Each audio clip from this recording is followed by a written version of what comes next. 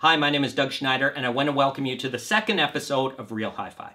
Now, in the first episode, what I did was I outlined a budget and declared the minimum amount I believe is necessary to get into a good quality hi-fi system that you'll love now, love for years to come, and can grow with. In this episode, I want to give a basic fundamental listening tip to help make a better purchase decision. You don't know how many times I've heard someone say, a good hi-fi is wasted on me. I can't hear the difference. I'm not an audiophile. I'm not a reviewer. I wouldn't know what to listen for. I tell them nonsense. Everyone can hear the differences. And what I want to tell you is what I tell these people. And that is this. Right now you're listening to my voice. Chances are you've never met me in real life, so you don't know exactly what my voice sounds like, but you have a really, really good idea if it sounds natural to you or not.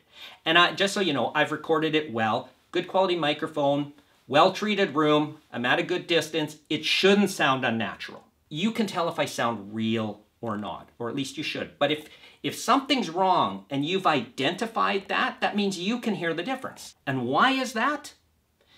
Because as humans, we're really adept at focusing in and listening to human voices and knowing if they sound real or not. And why is that? Because we've done it since we're babies and we do it every day. And we can use that to make a better hi-fi buying decision. So how are we going to translate our inherent ability to easily identify if a voice sounds natural or not to a hi-fi buying decision?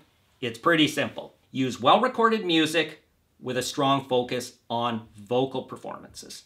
Now, what you use should not be necessarily what I recommend or some reviewer recommends. It should be what you really like, because you're the one who has to get drawn into it and say, does that sound really real to me? But I will tell you a few that I use, and they do tell me a lot about if the system is good or not. Bruce Coburn's The Charity of Night, real strong, robust, rich presence to his voice, but it sounds natural. I know that because I've seen him in concert many times.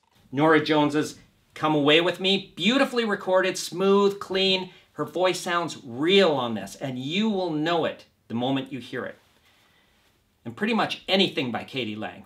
Her recordings are always fabulous. So the real takeaway from this is, while a vocal performance won't tell you everything about the way a hi-fi system sounds, it's going to tell you a lot. And if a system can't get voices to sound right, singing to sound natural, it's probably not a hi-fi system worth buying. Thank you for watching.